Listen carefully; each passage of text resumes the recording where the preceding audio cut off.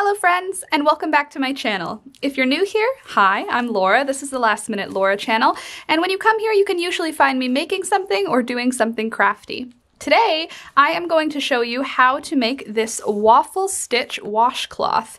This is a really simple pattern, and I've added in my written pattern, I've added some tips. So if you want to expand it and make a bigger thing, like a blanket or a sweater or something, I've got some tips for that as well. So if you're interested in making this really cute waffle stitch washcloth, keep watching. Okay, so for today's project, we're going to need a couple of things. You're going to need a ruler or a measuring tape. You're also going to need a 5mm crochet hook, and you're going to need a yarn needle. Of course, you're going to need some yarn. I am using this Bernat Handicrafter cotton, but cotton is great if you're doing dishcloths, so that's what I would recommend. And we are going to begin this pattern with a slip stitch. Let me zoom you in a little bit so you can see how we're going to get started. First things first, a slip knot around your hook. Then we are going to chain 26. 1, 2, 24, 25, 26. Now, double crochet into the third chain from the hook. So 1, 2, 3. Gonna double crochet in there.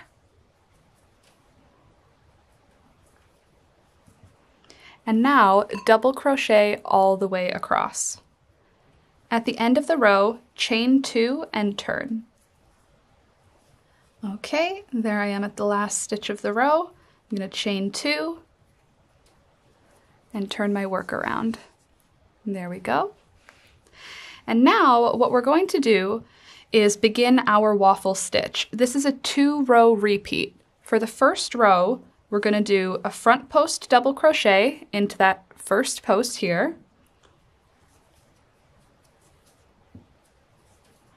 And then we're going to do 2 regular double crochets in the next 2 stitches. So 1 and 2. And then in that next stitch, we're going to do a front post double crochet again. And then in the next 2 stitches, regular double crochets. We're going to repeat this all the way across. So 2 regular double crochets, 1 front post double crochet, and then 2 regular double crochets and 1 front post double crochet. The stitches you'll need for this washcloth only include chain stitches, front post double crochet, and double crochet. So if you have trouble with any of those stitches, or if any of them are new to you, I will link tutorials to each of those stitches in the description below so that you can master those before coming back and doing this awesome waffle stitch. The texture is so fun, and it's so worth learning the front post double crochet and double crochet if you haven't done that yet. So I'm just going to repeat that all the way across, putting my front post double crochet and then 2 regular double crochets until I get to the end of the row. And here at the end of the row, or nearing the end of the row, I have 1 more front post double crochet to do right here. Front post double crochet.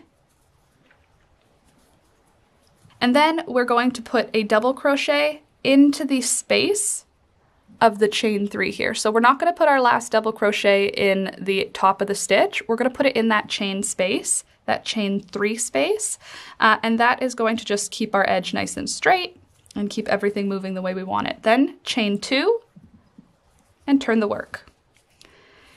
Here is when the second row of this 2-row repeat begins. So we're going to start with a regular double crochet. I know we ended there with a front post, but we're not trying to bring this back, or we're not trying to adjust this post for this row. So we're just going to start with a double crochet in that first stitch that was previously a front post. Now these 2 double crochets from the previous row, they were just regular double crochets. In this row, those are going to be front post double crochets. So those 2 double crochets are now 2 front post double crochets.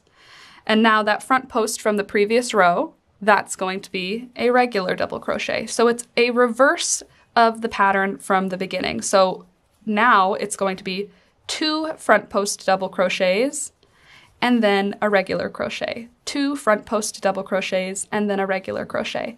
At the end of this row, you should finish with a regular double crochet, and you'll do a double crochet after that into the chain 2 space from the previous row.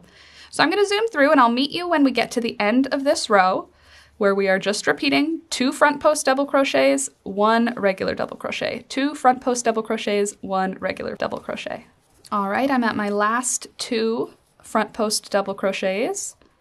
There we go. And now we're going to finish with a double crochet where that front post double crochet from the last row is. And then to finish off the row, we're going to put a double crochet into that chain 2 space from the previous row. Oops.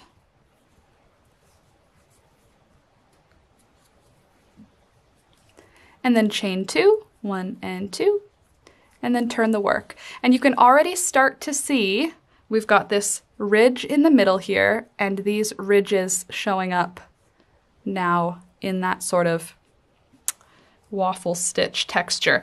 It'll really be more visible after this next row though. So let's get this next row started.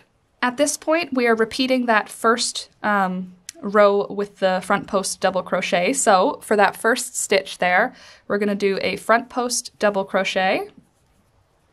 And then in the next 2 stitches, we're going to do a regular double crochet.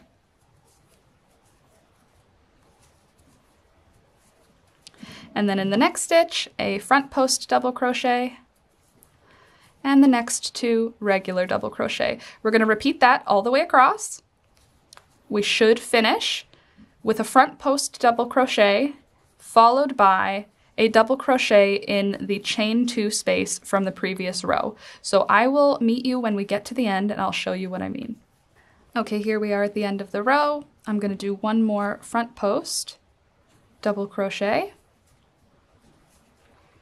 and then 1 final double crochet in that chain 2 space from the previous row.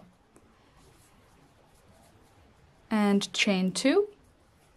Now you can see that waffle pattern a lot better, I think. So chain 2 and turn it around. From here, it's actually going to be a repeat of the exact same thing for a total of 16 rows. So right now we are on row number 1, 2, we're on row number 5 right now. So from row number 5 all the way up to row number 16, we're gonna just keep doing the exact same thing. When we're working on the front side, which is the side that has the waffle pattern, we're gonna be doing 1 front post followed by 2 regular double crochets, and then another front post, 2 more regular double crochets. When we're working on the back side, which is not waffle stitched, we're going to be doing a regular double crochet and then 2 front post double crochets, and then another regular double crochet and then 2 front post double crochets. So that is the repeat. It's just a 2-row repeat. It's so awesome because you get this awesome texture with a really clear square grid sort of pattern without having to do too many things. A front post double crochet and a double crochet, that's awesome. Just a repeat of those 2. And here is the tip. If you want to make this bigger, chain your initial chain in multiples of 6, and then at the end of your initial chain, add 2 more stitches just to make up your first double crochet when you turn it around and work into the 3rd stitch. So multiples of 6, do whatever you gotta do, make it as big as you want, but start with multiples of 6 and then add 2 at the end of your final chain in order to create that first double crochet. So for the rest of the main dishcloth portion, I am going to just zoom through it because it's just a repeat of the exact same things. If you have questions about those parts, please leave them in the comments below. And if I can't answer them, I'm sure someone in our awesome community will be able to, but I will try and answer any questions you may have if any step here wasn't very clear. But I'm gonna rush through these last rows, the rest of my rows, and I will meet you when it's time to weave in our ends and add the tag. Okay, I'm finishing my last stitch on row number 16, my last double crochet. Okay, so that's it for the stitches, but now we're going to add a little tag so that these can be hung up. So let's do a chain of 15. 1, 2, 14, 15. And now we're going to take that working the hook and we're going to stick it back into the last stitch of the row and just pull a slip stitch through everything there. And then we'll pull up one more loop and tie that really down nice and tight. Cut the yarn, loop that loose end through, and then just pull it nice and tight. And now, time to weave in these ends. Ta-da! Isn't that cute?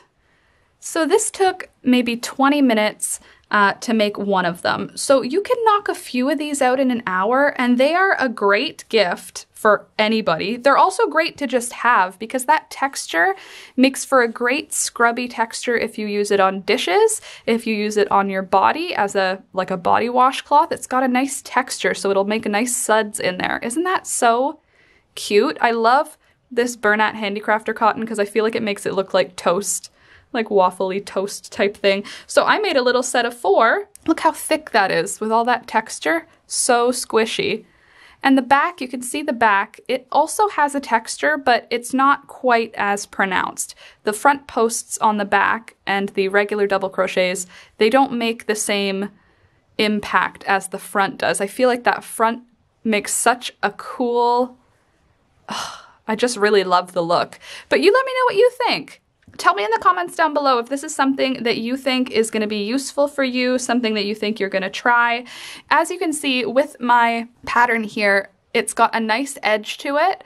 You've got a straight edge and then a front post on both sides, a straight edge and then a front post, and then the bottom is just double crochet looking. So it's nice and finished as is. If you want, you could do a crab stitch around the outside or a single crochet around the outside or a slip stitch around the outside. It's totally up to you. But for me, I think that this is just perfect as is. The final measurement for this, if you start with the chain of 26 like I did, it should be about 5.5 to 6 inches by 6 inches. Yeah, 6 inches by 6 inches. Good. That's awesome. So a 6 inch by 6 inch cloth. I think that's awesome. You can definitely make them smaller. I made a cute little scrubby pad by using a 4mm hook. You can see it's a lot tighter. And I made it a smaller size just to test the stitch itself. So give it a shot. I think it's actually a really good project for practicing new stitches, and you get a cool thing out of it. You get a nice washcloth. So let me know what you think in the comments down below, and let me know what you want to see next, because I am filming tons of stuff, and if you give me suggestions, I will happily film some of those things. And if you want that written pattern, the bullet journal spread for this, definitely check the links in the description for my Patreon. When you join, you'll have access to all of these. And thank you so much to my patrons for this month. Thank you so much. I appreciate you. You guys are awesome. So thank you. And definitely, if you are a patron, check it out today because you're going to have access to this already. So that's all for today. I really hope you enjoyed, and I hope I'll see you next time. Bye!